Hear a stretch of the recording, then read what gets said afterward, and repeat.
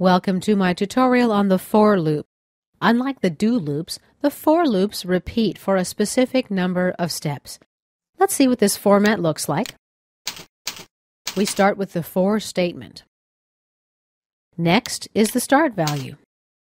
Let's say integer b is equal to 1. And we'll go up to 10. That'll be our end value. We can also specify a step. Let's say 2.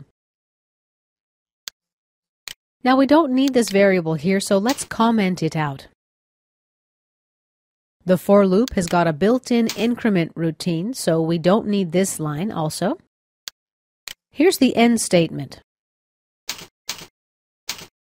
Next. We can leave it like this or specify where the program should go next. Basically, when the loop ends, it'll go back to the beginning now. Let's actually enter a variable here instead of this value. Now we'll run this loop starting with a value of 10.